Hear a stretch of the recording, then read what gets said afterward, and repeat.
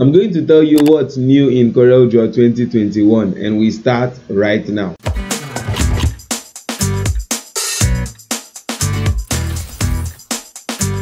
So a few months ago, Corel Draw launched a new version, which is Corel Draw 2021. Although I've not tried the version since then, but recently I had to get hold of Corel Draw 2021 and see how it looks like and how the workflow looks like. And when I found this Corel Draw, it was so amazing because it actually has almost all the features I've always wished Corel Draw to have. And I only see these features in Adobe Illustrator, but when I saw these features in Corel Draw 2021, I was so amazed and happy because Corel Draw have brought my dream to pass. So I'm going to share with you those features I found in Corel Draw 2021. Let's jump right in. The first feature I discovered in Corel Draw 2021 is the advanced illustration feature, which enables you to draw in perspective. Let's take a look how it looks like.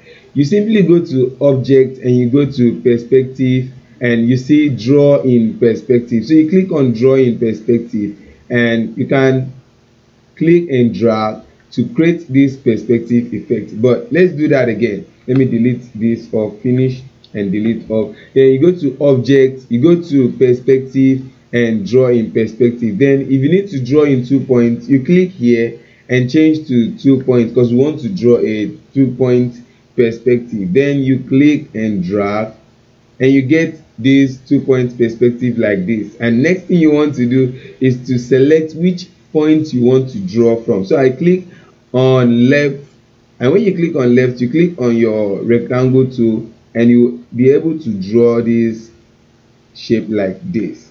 You can see what it looks like. And you click on right and you do the same again to draw from right, and you have this shape like this. And the next place you want to click is the top, and you click and drag. You click and drag and you get this. So this is what Corel Draw 2021 has. You are able to draw in 3D like this with the 2-point perspective tool. Then you can change the colors to whatever color you want, and let's see how it looks. You click here and click this and press Ctrl and add colors like this. So you have these 3 points just as you can see. And okay, let me do like this, and this is cool. Let me take off the outline and let's see what it looks like. You right click here to take off the outline, and it's actually a box. It looks like a box that has opening, and you can also place objects on this perspective, on this box, and it looks like a mock-up. So Corel Draw 2021 has lots of features for us to enjoy. If you're a Corel Draw user and you're not using Corel Draw 2021, then you're actually missing out. Okay, let's see what we can do with this perspective effect. I want to place this logo on the perspective, and let's see how it looks like. And you right click and click on Move to Plane. And before then, I think I'm going to duplicate this before then into 3 places, so I won't stress duplicating it again. You click on the first one, you right click and click on Move to Plane and click on move to left plane. Then you bring it to where you have your left plane, just like this.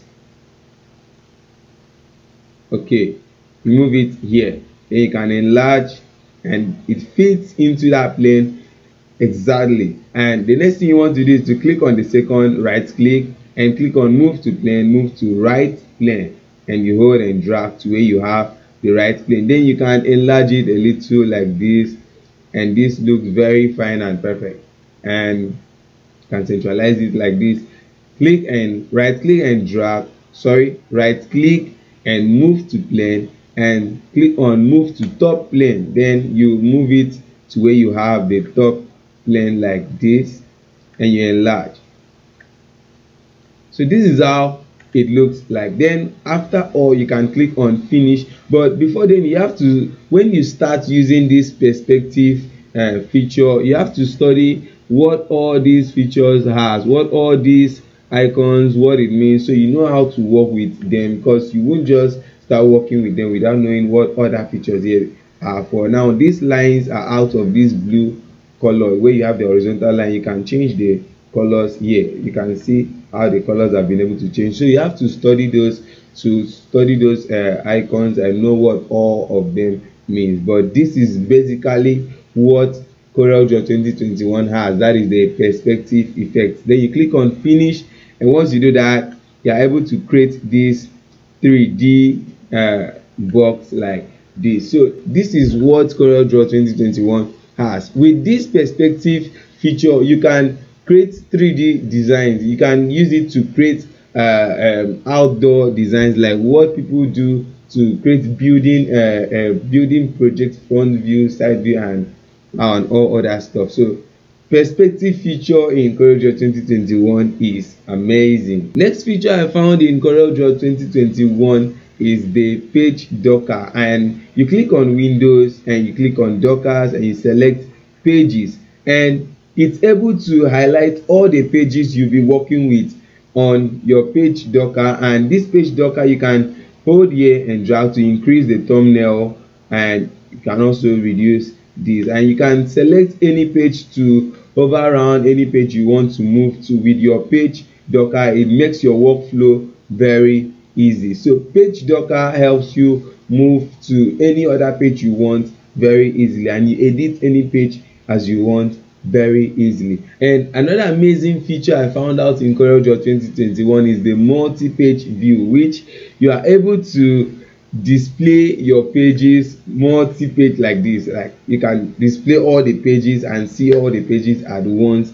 It's very nice, and you can view it on the page docker, or you simply come to view, you come to multi-page view and select it here. That's if your page docker is not activated. But with your page docker, you can also select either a single page view or a multi-page view, and you can arrange your pages in this way. Either you make it this grid form, or you make it vertical like this, where you have the vertical arrangement, or you make it horizontal just like this, or you can also make it custom, that you can move your pages to any way you want to.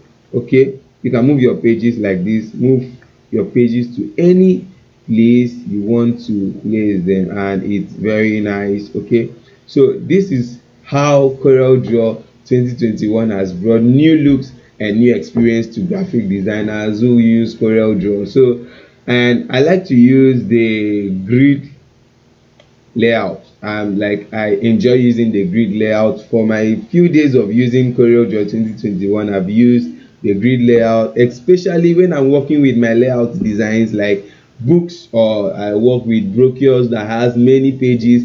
I display my pages like this. Initially, in the other versions of Corel Draw I've not experienced this. In fact, it's always like stressful to me moving from page 1 to maybe page 85, and it's always very stressful. But with this new feature in Corel Draw, you can set your multi-page view and move to any page you want, and move objects to any page. Like I can move this object to this page and move this to this other page, and I can edit anything I want to do, move this to this page, and any page you want at once, and it makes your workflow very easy. And another feature I discovered is the export docker and multi-asset export. This will interest you if you are a Corel Draw user that works with multi-pages. You work with many pages, or jobs that has many pages, and you spend your time exporting from page 1. Like me, I really work on brochures that has up to 100 pages and above, and when this happens, I tend to export my jobs one after the other if my clients want to have the job in JPEG format. But most times I use my I publish the job to PDF to save my time. But you know, publishing a job to PDF is another way of converting the job to another illustration or vector form. But with this new feature in Corel Draw, you can export all your pages at once. Let me show you. You simply click on, I think I'll close this. You click on File, you go to Export for, and you see multi-files. So you select multi-files, and once you do that, you select your first page and you click on Add. once you do that, you are able to add the first page. Okay, I think I will delete this off and do this again. Now that is page 1.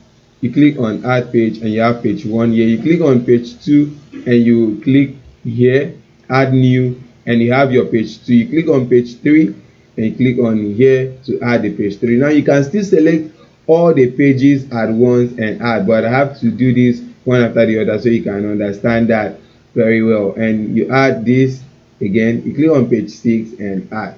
Now with this feature, you can change how you want each page to be exported, the format you want to export each page. Like you can set your page 1 to JPEG, and if you need your page 2 in PNG, you can set it to PNG. You need your page 3 in PDF, you set your page 3, page 3 to PDF, or you can set your page 4 to GIF, but I prefer you leave it at JPEG since it's not a GIF. You know, GIF format is for animation, and that is all, JPEG and all. Then you simply click on export all. Now another thing you need to know is you can change the suffix of each page. Like if you want it to be like page 1A, page 2B, page 3C. Let's see how it looks. A, B, C, D, E and F. Okay, that is fine. And you can delete any page you don't want to export with this tool, or you set, if you click on settings, you'll be able to make some kind of settings like each.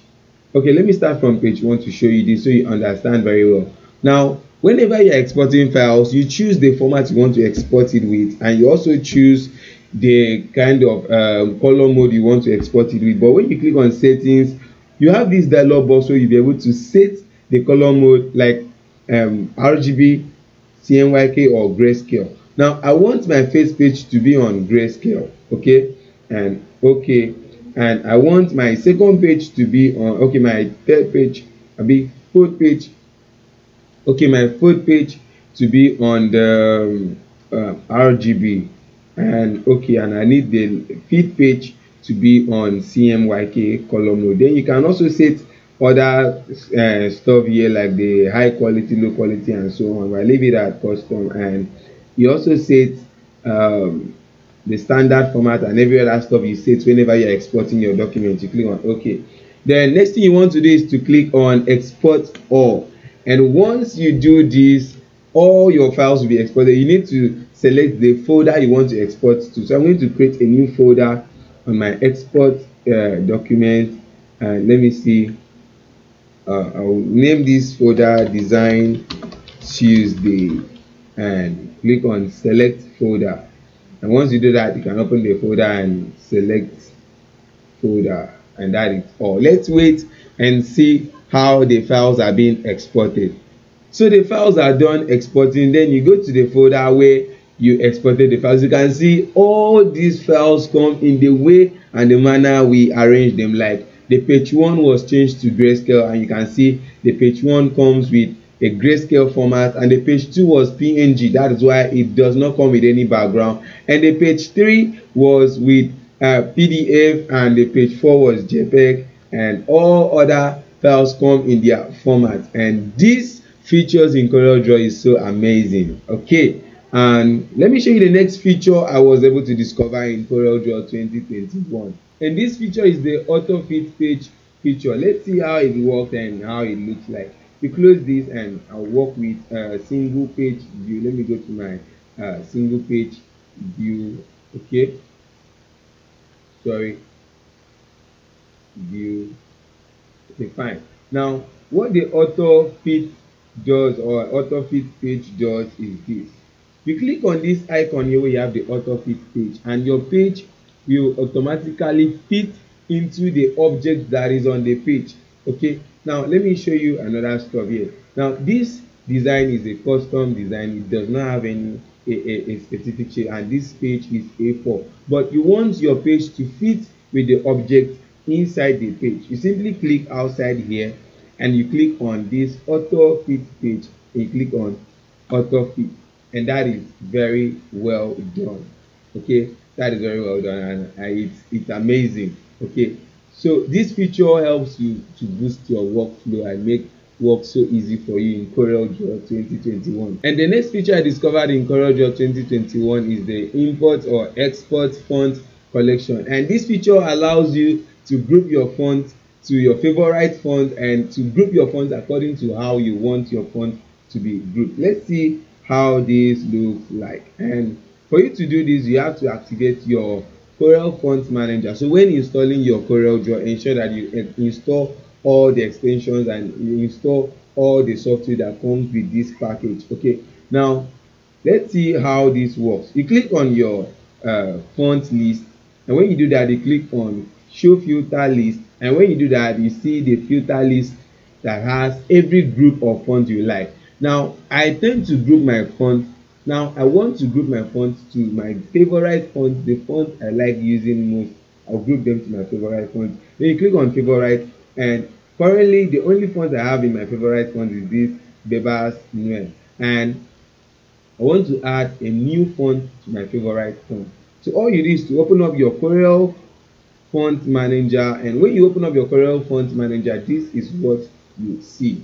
You can launch your Corel Font Manager when you click on launch, and you have these applications that follow your Corel Draw when you click on launch, and you see that. And if you don't have that, you can go to your start menu and search for your Corel Font Manager here. You can see it here. You open it up, and when you open it up, you have this workspace. You simply search for the particular font you want to add to your favorite font, and I want to add Lost in Wow. Okay, this is the font here. So you right click on the font, and when you do that, you see add to collection. You click on favorite, and when you do that, automatically this font goes into your favorite font. So let's go back to Corel Draw and see what it is. You open up your font list, and when you do that, you click on favorite. You can see Lost in World has been added to my favorite font. So this feature is very nice. So there are other features in Corel Draw 2021 I have not yet explored, and I'm still testing Corel Draw 2021 to see how it works, though I found some bug in this particular version. Maybe subsequent versions in this in Corel Draw 2021 will be better. And one of the bugs I found in Corel Draw 2021, which I wouldn't like to tell, but I have to tell you so you won't be surprised when you install your Corel Draw 2021. And in other versions of Corel Draw, when you double click on your rectangle tool, you are able to create an automated shape on your page, a shape that fits your page. But in Corel Draw 2021, I tried doing that and it wasn't working, and I'm trying to see how to fix that, but it's not actually working. So all you have to do is to create a shape like this, and when you do that, you can change your units to inches. You click on your page, and you know the length and breadth of your page, which is 8.26 and 11.693. So you click on your shape and click here and make the 8.26, and you have 11.693, 11.693, and you have that. You press P on your keyboard to place it exactly on the page. So this is how I've been working with Corel Draw 2021, because the original way of working with it isn't working for now. Maybe in subsequent versions it will be better. And that is all I've found in Corel Draw 2021. So like I said, there are other features that are in Corel Draw 2021 I'm yet to get used to read. Features like the color replacement in Corel Photo Paint, like you can change the color of any object and replace it with another color in Corel Photo Paint. It's very easy and nice to use. I'm trying to see how this feature works. So when I'm done, I'm going to tell you my other discovery in Corel Draw 2021. And also it has another feature that has to do with photo enhancement or photo adjustment, the tone and other stuff. It has new features like that, and it's very easy and nice to use. If you have used Corel Draw 2021 and you have features I have not mentioned in this video, you can let me know down in the comments, and I'll appreciate that. I'm going to make a dedicated video on how to download and install Corel Draw 2021 in your Windows. Thank you very much for watching this video. I'll see you in the next video.